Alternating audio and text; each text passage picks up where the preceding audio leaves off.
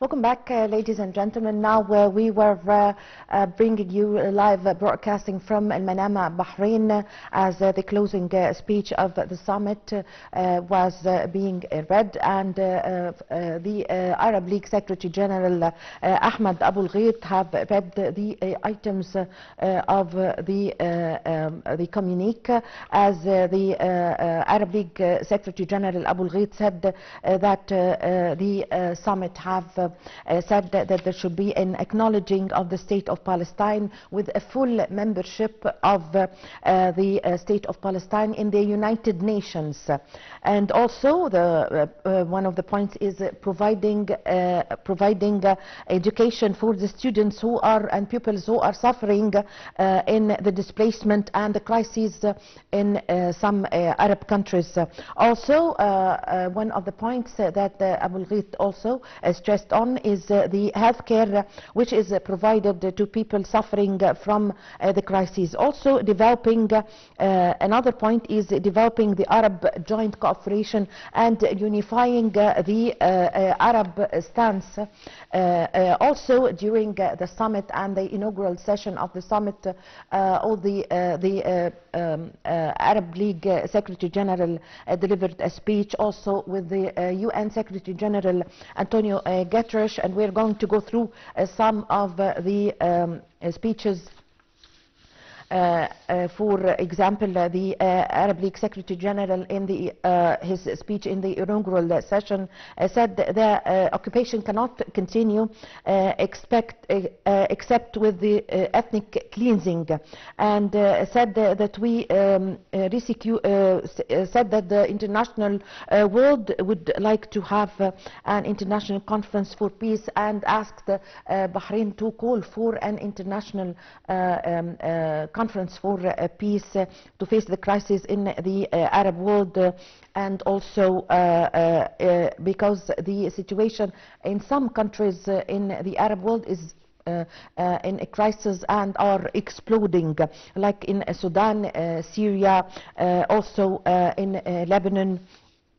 Also, Ahmed Abu Ghait said that the civilians are harmed due to these crises, and that the Arab countries are seeking good relations with foreign countries, but without interfering in their affairs.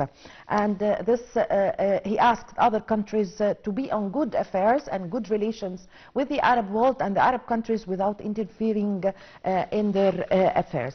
For his part, UN Secretary General Antonio Guterres said that nothing can justify the collective punishment that is taking place in Gaza Strip by the Israeli occupation forces. And he said that attacking Rafah is completely unacceptable.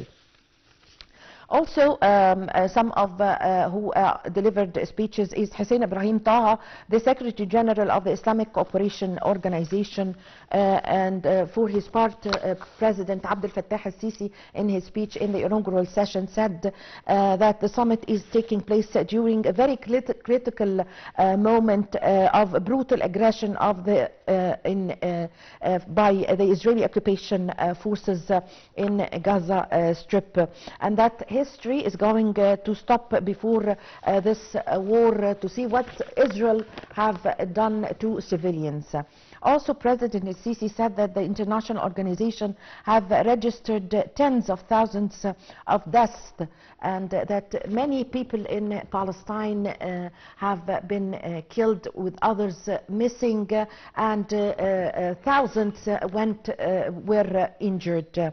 Also, President al-Sisi said that Egypt is also seeking a two-state solution, and the President said that Egypt rejects completely any military operation that could take place in Rafah. He said also that Egypt is going to continue its responsibility concerning the Palestinian cause, that Egypt is abiding by or sticking to its responsibility concerning the Palestinian cause, and that Egypt rejects completely any military operation in the Rafah city. And the President said also that Egypt is against the liquidation of the Palestinian cause. The President Sisi also said that Egypt has led peace in the area and always led and called for peace in the Arab world. The President also said that Egypt is seeking to save the Palestinians from the Israeli aggression, and said also that he called on the international community to give more support for the Palestinians and the women and children and the civilians who are paying for this unjustified punishment, collective punishment, and he said that there should be an end to this war. The President also spoke of the two-state solution and for preventing the forced displacement of Palestinians. For his part, the Palestinian President Mahmoud Abbas said that accused some countries of sponsoring and providing support for Israel with weapons and ammunition. Also, he accused Israel of our other countries for using double standards. He said that some countries are supporting and helping Israel instead of facing Israel with the necessity to stop this genocide and the killing of the Palestinians, the women and children, and also stopping the aid from reaching to the Palestinians, people suffering from famine. Also speaking in the inaugural session is the word by Mauritania, Djibouti, and also the Iraqi President Abdel Latif Mohammed Gamal Rashid also said that there should be a joint Arab action, and that was what is happening in Gaza Strip is very fearful. Also, the Iraqi President Rashid said that there should be also a ceasefire in Sudan, and that Iraq is supporting any step in this connection. He also said that Iraq announces its support for a ceasefire in Sudan and the liberation of the Lebanese people, and to meet the aspirations of the Lebanese people. He also gave full support from Iraq to Somalia, and also thanked Syria for its efforts, and also spoke of the joint action, the Arab importance of the joint Arab action, and to meet the future that all the Arab people deserve.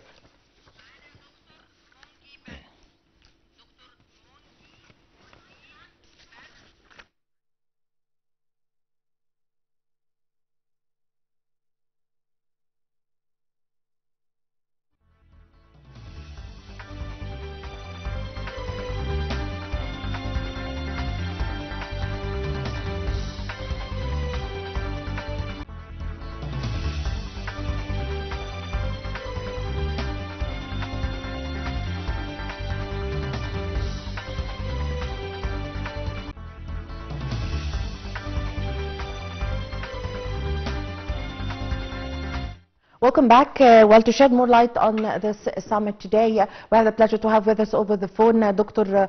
Mongy Ali Badr, Minister Plenipotentiary and the board member of Egyptian United Nations Association. Good afternoon, sir.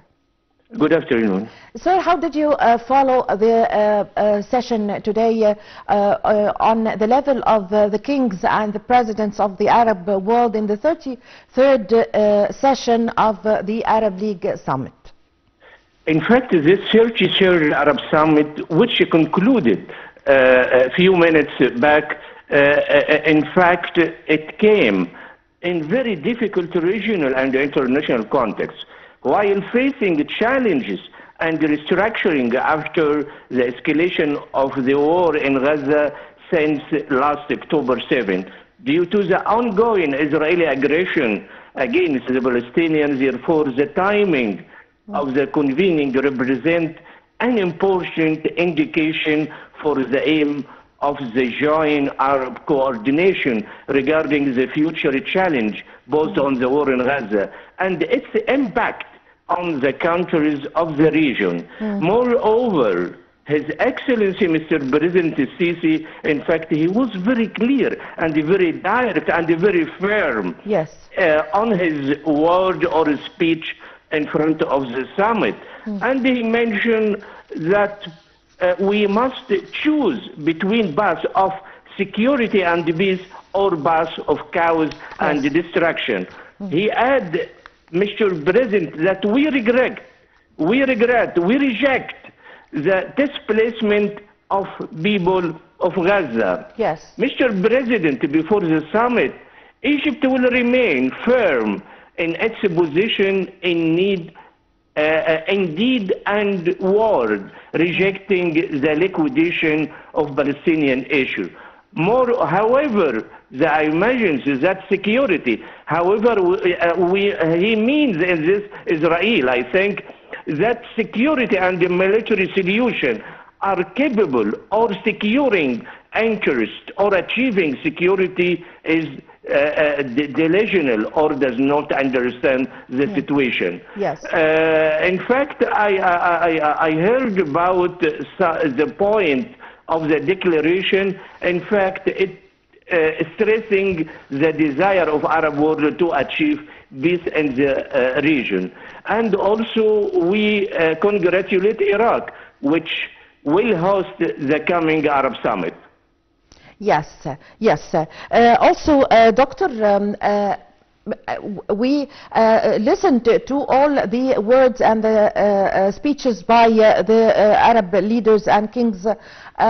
The majority of, or all of them, the main point that they spoke about is a necessity of an urgent ceasefire. So how did you read this?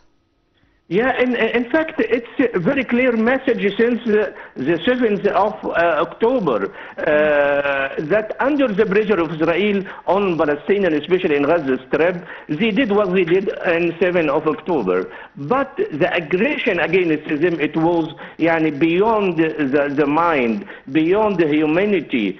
So, the summit expressed the responsibility of Arab leaders in Manama summit to discuss the situation of Arab crisis in all, especially in Gaza and Libya, Sudan, Yemen, Iraq, and Lebanon. Related to the ceasefire in Gaza Strip, Egypt was very clear that we open Rafah border in front of sending aid to our brother in Gaza. But unfortunately, last few days Israeli came to control that passage and stop allowing the aid to come to our brother in Gaza. Now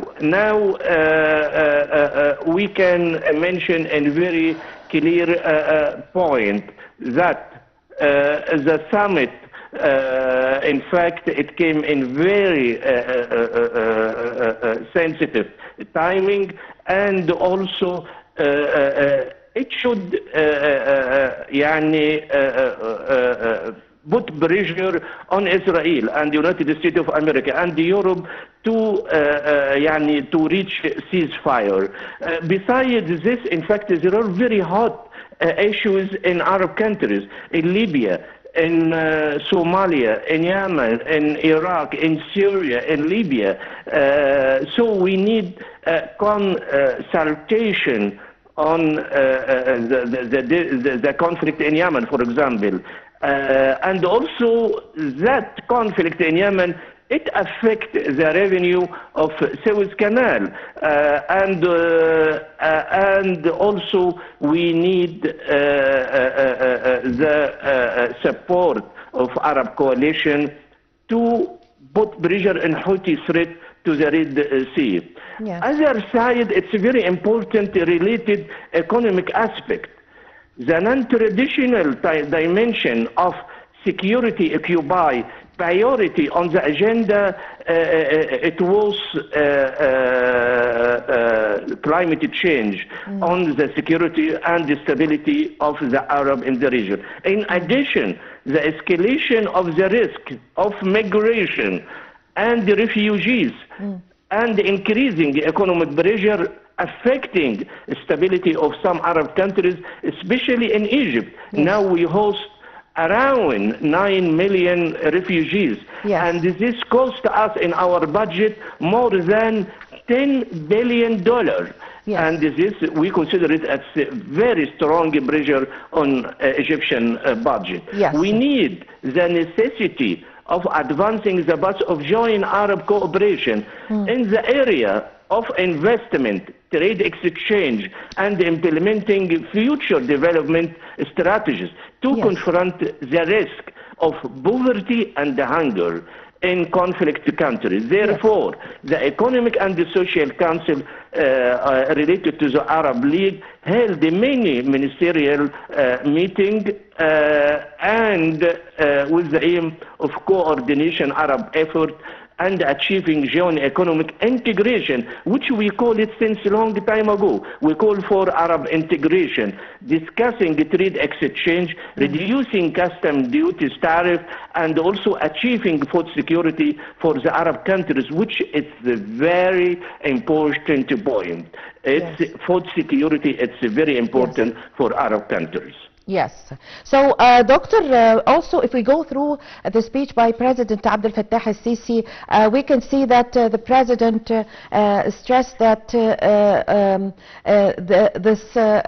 the summit comes in a very critical time, and that he can see that there's a brutal aggression from the Israeli forces, occupation forces for the Gaza Strip, and that the history is going to stop to say about this war on the civilians and the women and the children, and that the international organizations have for sure have registered tens of thousands of deaths that the whole world can see every day taking place in the Gaza Strip. And the President also said that Egypt is seeking for a two-state solution, and that Egypt rejects the military operation in Rafah. How did you read and follow the speech by the President? In fact, it's again, it's a double standard, which Western countries are very clever to play with this double standard. Yes, the double standards from Europe the or supporting America, countries for Israel. It's okay, it's humanity. And if we talk about Arab countries, especially Palestinian, it's a double standard that Israel defends its rights and its security. Unfortunately, this again is humanity 100%. And you can see demonstration in many American universities and also in Europe. Again, it's international awareness rise up now, and this start to understand the real situation in Palestine. And for Egyptian side, Mr. President already confirmed many times that we didn't allow the liquidation of the Palestinian issue, and also we rejecting displacement. Mr. President also sent very clear message to Israeli leaders that don't imagine that your security or your military action against the Palestinians are capable to secure your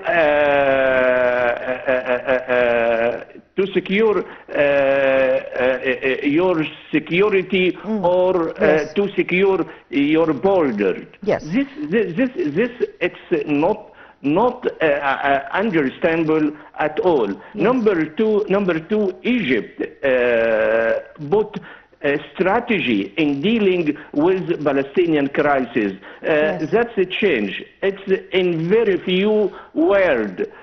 No liquidation, no displacement. We are keen to help our brother in Gaza. And also, we never accept double standard, and we never accept the aggression of Israeli military against our brother in Gaza. Mr. President, in fact, I think he's the only leader who talked very clearly about Palestinian crisis.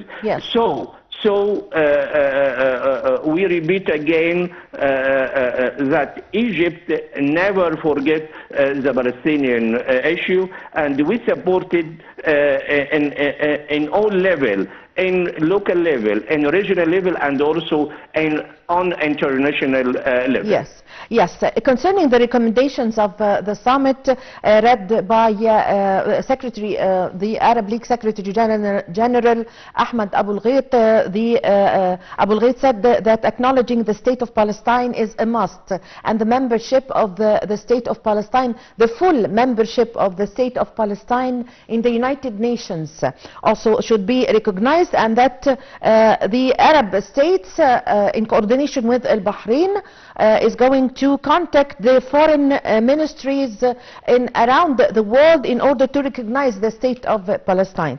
Also providing education for students suffering from displacement and crisis in the Arab countries. Also providing health care for those who suffered from the crisis, and developing the Arab joint cooperation. These are the recommendations. I want your comment, please. Yeah, in fact, His Excellency General Secretary of Arab League, he was Minister of Foreign Affairs for Egypt, and he understands very well the historical or the history of this case. His word was very firm and also very diplomatic way when he mentioned the right of Palestinians to have their separate state, and also to be recognized by international society. And he was very firm when he mentions that we should arrange our home in Arab League to put more pressures on the General Assembly of United Nations. Fortunately, General Secretary of United Nations, Mr. Antonio Guterres, he understands the situation very well, and we should use his role in accelerating the pressure to reach a final situation for Palestine to be full member in General Assembly of United Nations. Yes. I think that Arab Summit in Bahrain represent an opportunity to confront threats on the Arab national security by reviving Arab unity. Again, we should revive Arab unity. And also activating pressure tools to defend the Palestinian rights, which require upholding the public interest and putting aside bilateral differences. It's very important to put aside bilateral differences. Yes, I thank you very much for your stage of the actual Arab solidarity, which I mean it. Yes. I thank you very much for your time. Thank you for your valuable information. Dr. Mongy Ali Badr, board member of the Egyptian United Nations Association and Minister of Parliamentary. And thank you very much for joining us over the phone. Please stay tuned for more updates on Nile TV International. My name is Amal Mukhtar. Thank you.